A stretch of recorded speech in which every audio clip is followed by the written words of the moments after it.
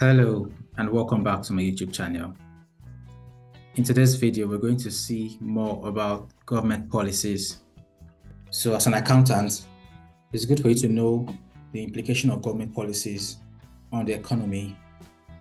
So government policies can be viewed from two double-edged swords, that is the monetary policies and the fiscal policies. So these are tools used by government to regulate economic activities over time for a given country, all right? So fiscal policy on one hand is the responsibility of government, and you can see this through changes in government spending and tax collection and government budgets.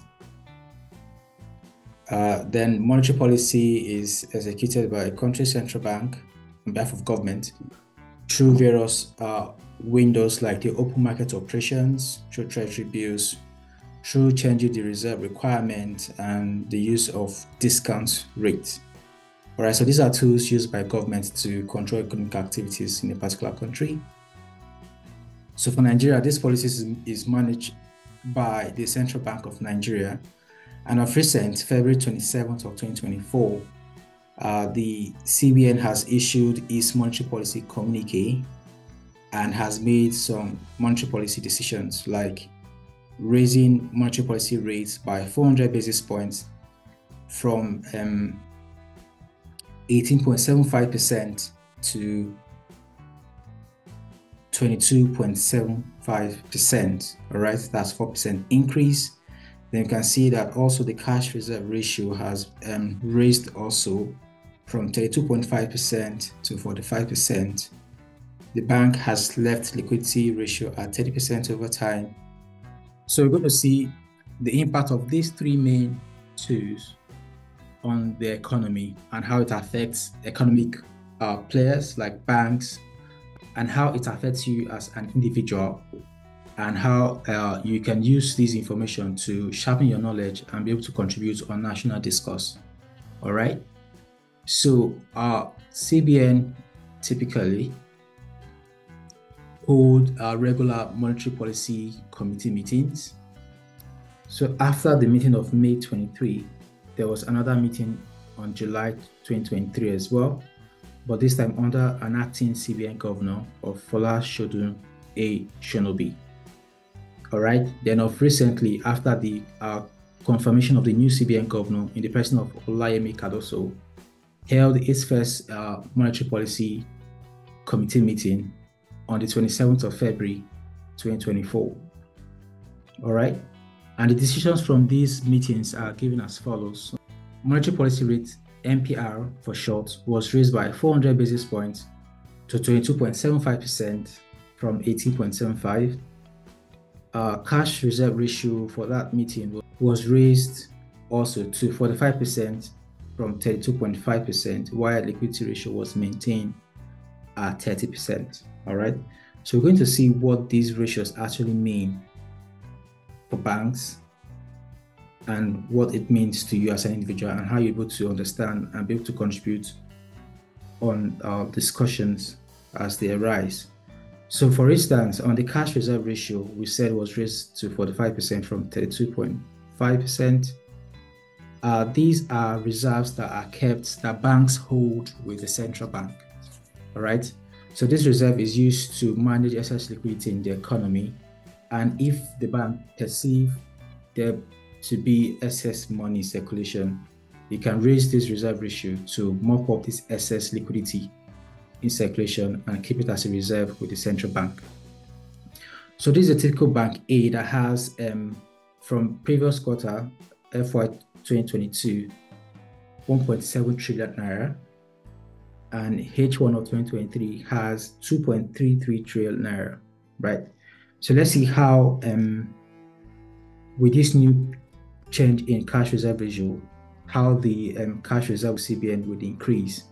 So you can see, for instance, this is hypothetically, the new CBN cash reserve ratio 45% and the old ratio 32.5%, which means that there's a change of 138%, right? So what this means is that if I should apply this change to the last reserves with the CBN in the cash reserve for that bank, it will rise from 2.3 trillion to 3.2 trillion. all right?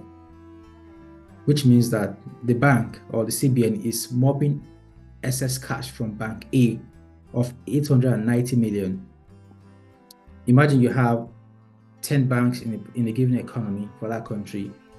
It means that this amount all put together would be mopped up by the CBN from their position into the cash reserves for the CBN. All right. So this is how the cash reserve ratio works for banks. It's used by the CBN to mop excess cash in circulation through the banks, limiting the amount of cash banks can lend out to customers. All right. So the next ratio to look at is the liquidity ratio. And from the MPC meeting, it was decided to retain this amount at 30%, which means that banks need to have at least 30% of its customer deposits in liquid assets, right? So for a typical bank, liquid assets are assets in the form of cash, your cash balances for your day-to-day in capital operations. You have operating accounts with the CBN. So all banks are mandated to have an account with the CBN, which they use to pay for transactions. Then we have the treasury bills through the open market operation, OMO. The other liquid assets also include investment in securities due from other banks. These are basically accounts a bank A owns with another bank, probably to facilitate transactions. Next, we have the customers' deposits, which are monies you save with a typical bank. They can be in the form of demand deposits, savings deposits, or term deposits. So to determine the liquidity ratio, this is simply the total liquid assets divided by the total customer deposits. All right. So you can see for this particular bank, the liquidity ratio is above the regulatory requirement of 30%, which means the bank has met this particular requirement. Then, of course, the monetary policy rate, which is the MPR.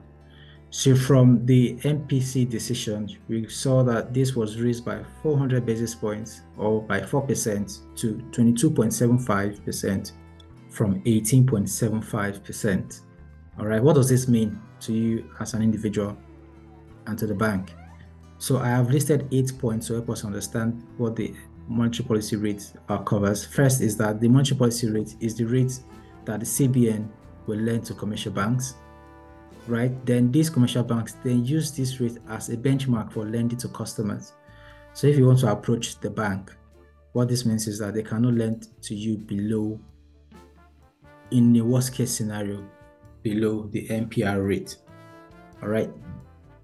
So as MPR is increased or raised, the CBN wants to make cash expensive to get by making loans and borrowings expensive. So it makes it hard and expensive for you to take a loan from a bank. We will see how shortly. The CBN also wants to reduce cash and credit in the system as it's used when inflation is high, like we have currently. Inflation is on the high side, close to about 30%. And to determine what this bank lending rate is, like I said, the MPR is the base. Then the bank can then include a credit spread based on the risk assessed for lending to that particular customer. So that spread is then added to the MPA rate. Then that forms your bank lending rate, which is then offered when you go and take a loan. So like we mentioned in point 4, that CBN wants to reduce cash and credit system, and this is used when inflation is high. Inflation is the rate of increase in prices over a given period of time, or simply put, when there's too much money is chasing few goods, then by making it more expensive to borrow money. So during time of inflation, you have high demand with few supply and too much money chasing few goods. So that drives up the inflation rate. So I've done a quick sensitivity analysis to help us understand how the monetary policy rate, MPR, affects our lending decisions. So like we said, that the MPR is the base rate, which the minimum a bank can lend out to a particular loan customer, and then they add their own credit spread based on the premium they've assessed based on risk in lending that particular fund to the customer. And all things being equal, that becomes the bank interest rate that is being given out when a customer comes to take a loan. If you should approach a bank for a given loan, for instance, you could be charged 30.40% per annum interest rate. All right. The 7.65% is just an hypothetical situation. So there are situations where this might increase by 0.5% or more, right? What does that mean for our bank interest rates? So we've done a quick sensitivity analysis where we have the bank interest rate and the credit spread, right? So if the spread increases from 7.65% to 8.15%, the bank interest rate that will be charged is 30.90%, higher than 30.4%. Then if the spread should increase to 8.65%, then your bank interest rate increase to 31.40%. Then if it gets up to 9.65%, then you may be charged 32.40%. You can see how all of these policies are put up by government is used to drive the economic activities of a particular economy of a country over time. Thank you for listening and watching. See you in my next video. Bye.